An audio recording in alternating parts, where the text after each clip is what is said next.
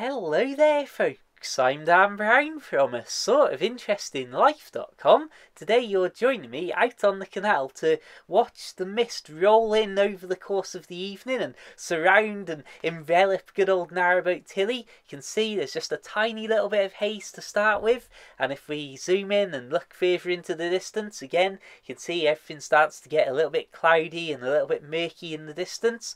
But by the time it actually got dark on this particular night, it was absolutely covered in mist, really thick.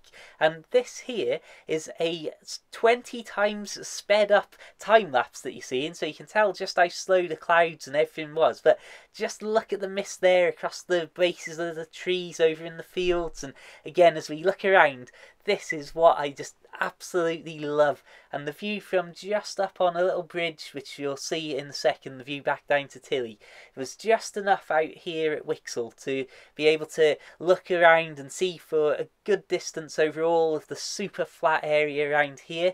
Again, this is about 50 times sped up, and you can see the mist rolling across the canal. And again, here's just a slightly different view on things. And really, I just wanted to put this video together because it's rare to actually get any clips that sort of show the almost like layered vision or layered effect that it seems to give the countryside, where it's like, oh, it's a bit of mist before this hedgerow, then there's a field, then there's more mist, and then that makes the trees and the hedgerows in the distance behind the front hedgerow seem like it's a separate level, if that makes any sense at all. Now, this is a different spot, and I just wanted to throw in a couple of bonus clips at the end of this, as, again, what a way to wake up in the morning and then hop on your bike and bike into that. Absolutely beautiful. And again, this is why I just can't tell you how much I love being able to be out on the boat in these places. And one final thing, this was me walking home from work across an old railway bridge, and just wanted to show you how extremely foggy it's been in very recent times while I'm recording this voiceover.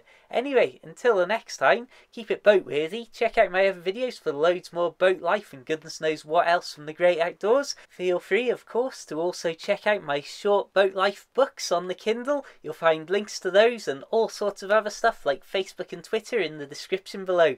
Until the next time though, keep it boat worthy, have a fantastic day, and of course, farewell.